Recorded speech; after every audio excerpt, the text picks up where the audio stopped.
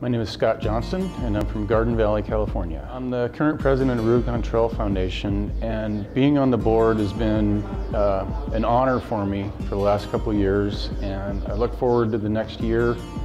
Well, the Rubicon Trail Foundation is important to the Rubicon Trail because what we do is going to guarantee that the trail stays open for generations to come.